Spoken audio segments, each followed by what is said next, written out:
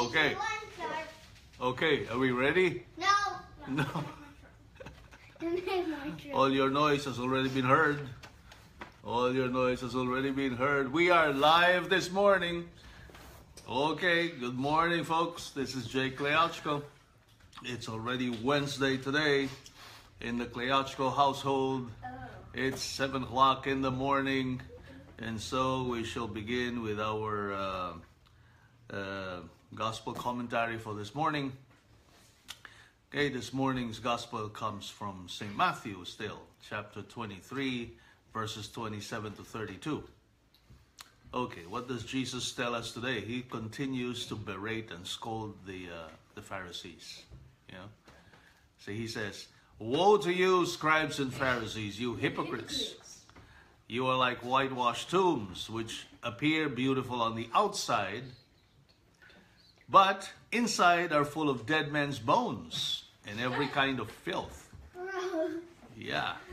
"Even so, on the outside you appear righteous, but inside you are filled with hypocrisy and evil doing. Woe to you, scribes and Pharisees, you hypocrites! You build tombs of the prophets and adorn the memorials of the righteous, and you say, if we had lived in the days of our ancestors, we would not have joined them in shedding the prophets' blood. Thus you bear witness against yourselves, and you are the children of those who murdered the prophets. Now fill up what your ancestors measured out." Very tough words. Our Lord again continues in this particular gospel today to scold the Pharisees. Now, let's try and understand a little bit. Who are these folks? Who are the scribes and the Pharisees? Right? What are they really, and why was Jesus so so loving in reprimanding them? Our Lord, of course, reprimands them out of charity, out of love for them, okay? Not because he was just angry for no reason, right? He wants to straighten them up. He was hoping that these Pharisees and the scribes would be the ones to lead the rest of the people in following Jesus Christ, right? But who are these men? Who are these men? See, among the Jewish people, among the chosen people of God, the Israelites, right?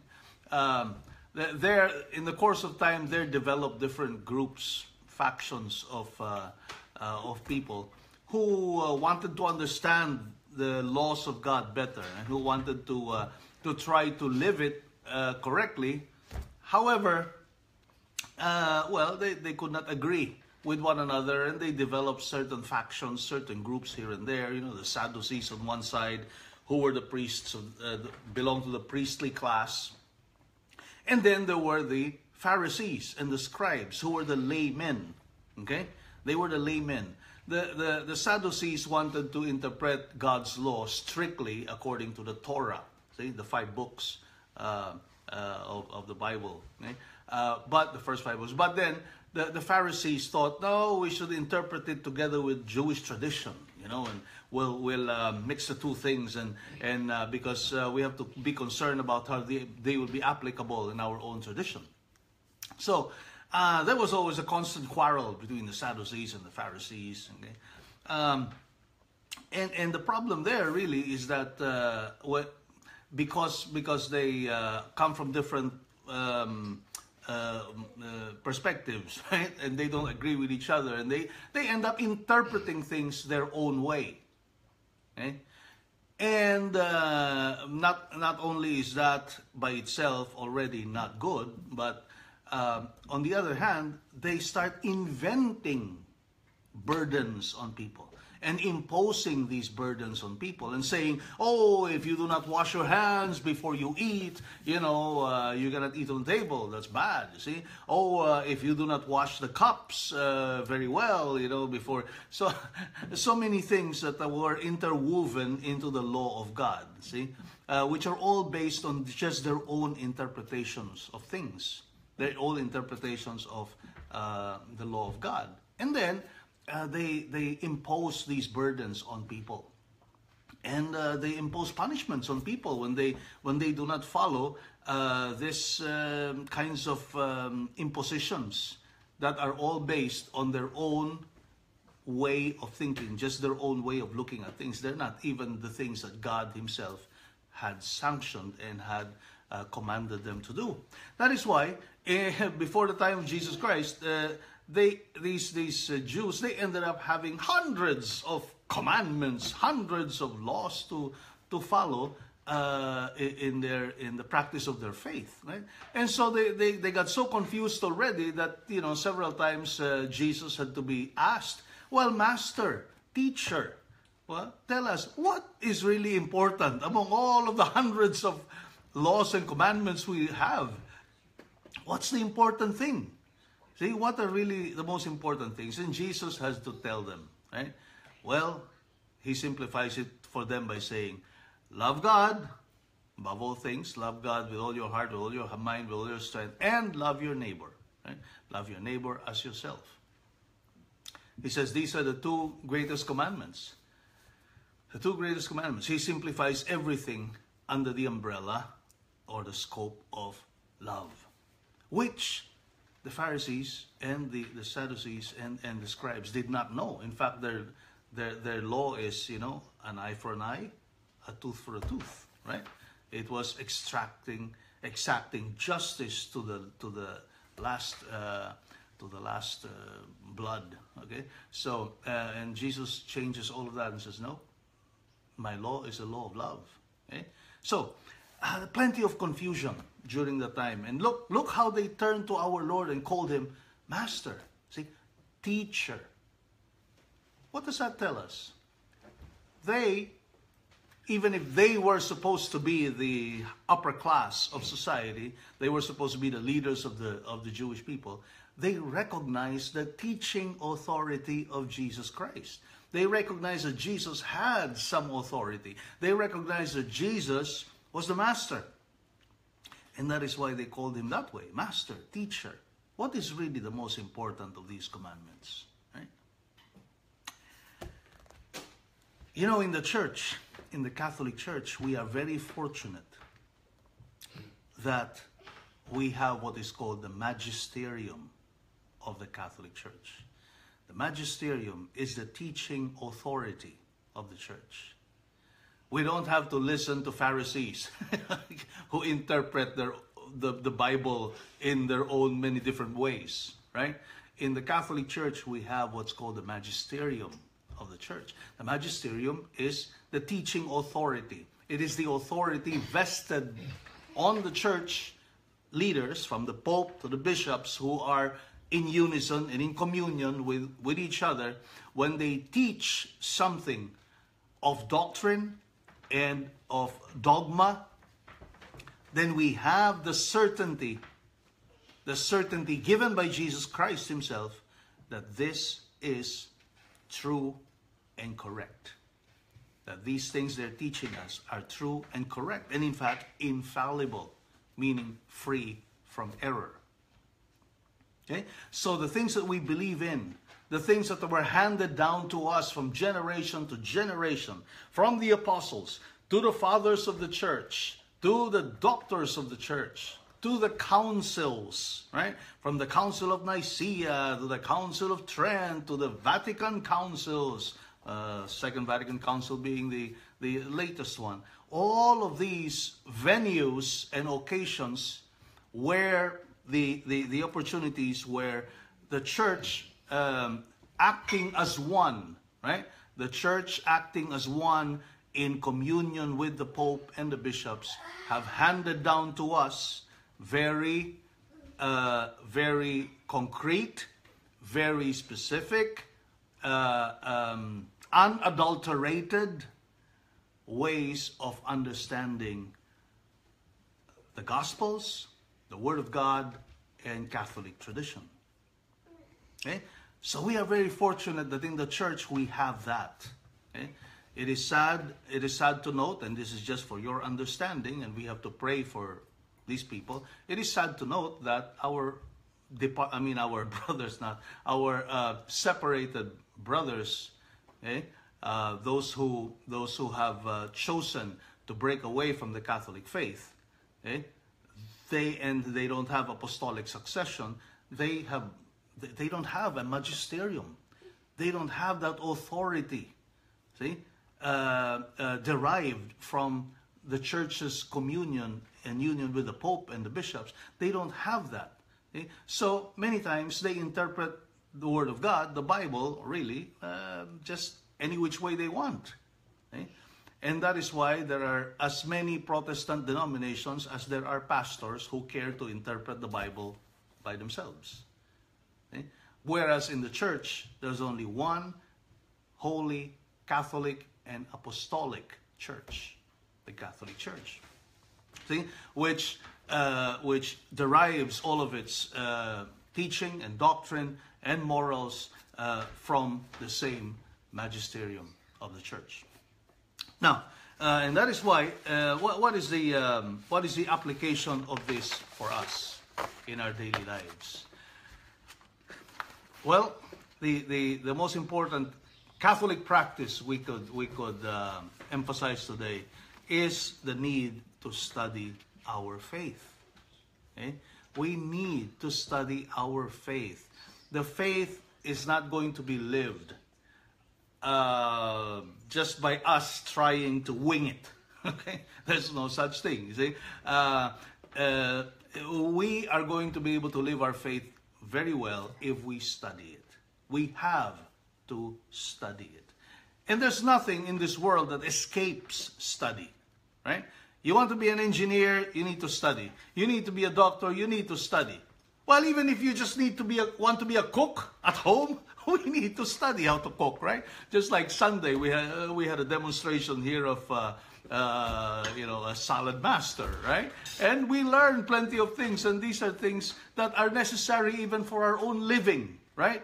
To eat well and to cook well. Well, we have to study, right? We have to study how to cook, right? We also have to study gardening if we want to garden properly. What more, our faith? If we want to live our faith well, we need to study our faith. Study is part of being able to live our faith properly. Okay? And I'd like to address myself to parents now, to parents. We have been talking about studying the faith, but we have to pay attention to how we are doing it at home.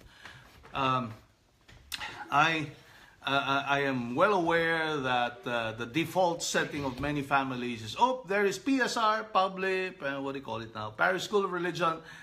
Bring them there, enroll them there, and forget about it. My job is done. No, sir. No, ma'am. That is wrong. Okay? The Parish School of Religion is not going to do magic for you. They are not. They're not going to be your babysitters. They're not going to be the surrogates for your children's Catholic education. You have to do it yourselves. And I cannot help but give the example of my own parents when we were kids. Well, people ask me, where did you learn these things? Well, you know what? It started from our own home. Okay? From my own parents. There's 6 of us in the family. I'm the oldest. 2 boys, 4 girls. And every Sunday, and in our family, this is the way we did it. Every Sunday, my dad would collect the 2 boys. We'll be in the garage. My mom would get the 4 girls, stay in the kitchen. And guess what we do? We study the catechism. Point by point by point by point by point. Okay? And what do we do when we say we study the catechism? We memorize the points of the catechism. Memorize. So parents, there's really no excuse. You cannot say, I don't know my faith very well. I'm not as educated. No, the catechism already has everything for you formulated. All you need to do is memorize. How difficult is it to memorize? Okay? You learned your mathematics the same way. Nobody can do any mathematical formula without memorizing that 1 + 1 = 2.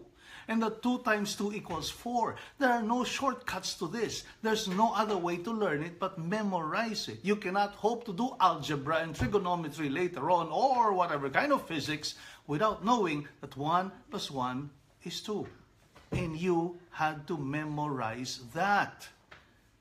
And really, it's a pity how nowadays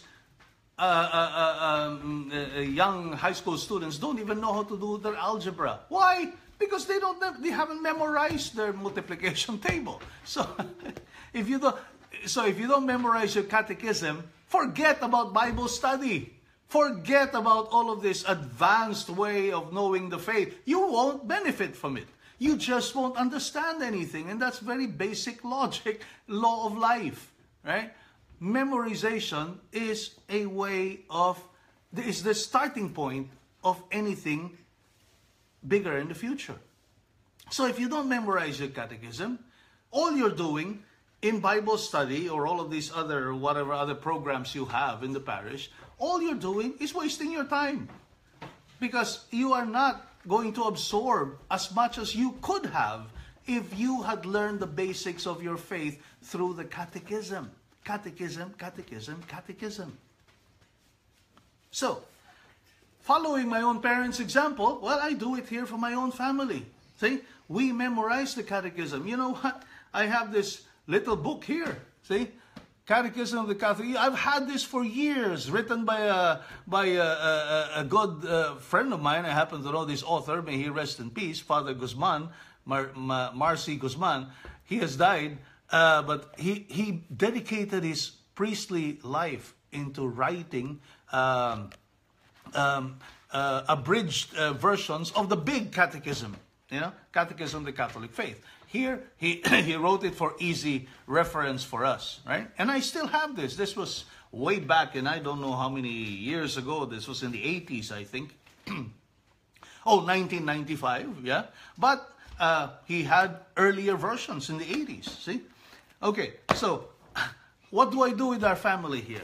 Very simple. We memorize one point of the catechism only every day.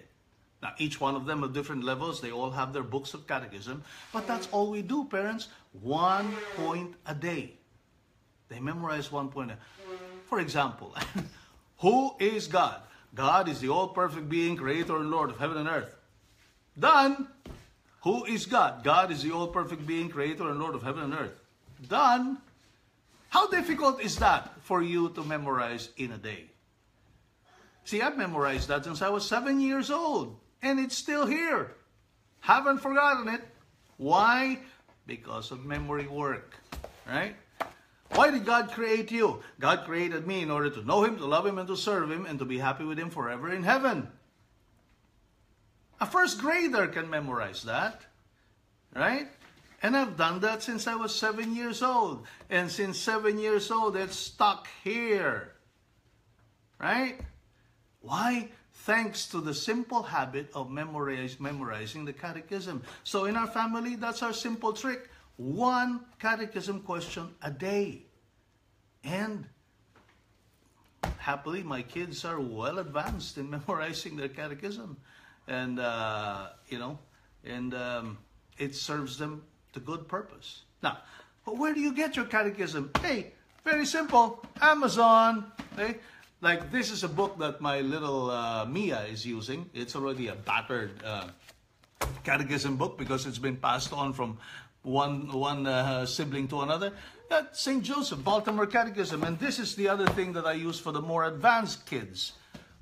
Baltimore Catechism, Book 1. There are 4 books of these. This is the beginning part. Look how simple. It's very easy. Okay? Very easy to memorize those points, okay? And learn it by heart.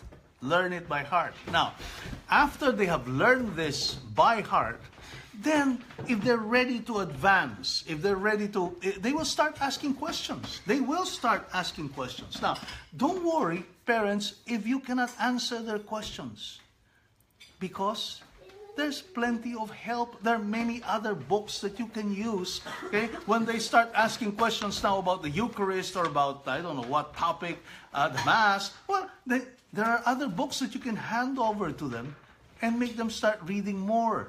If you don't have the answers, well, the saints, the fathers of the church, and many other authorities in the past have already answered these questions for our children. But you know, folks, it is a good habit for you yourselves to also learn it, right? Because you don't want a situation where your kids are going to ask you questions that you cannot answer, right? So I think for your own good too,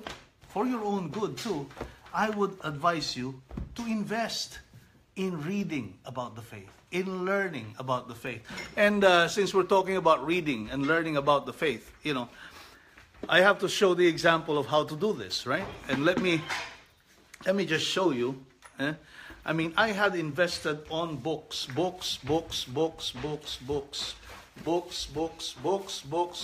plenty of books, okay, about the faith, about studying the faith, because we cannot, we have to take this thing seriously. See?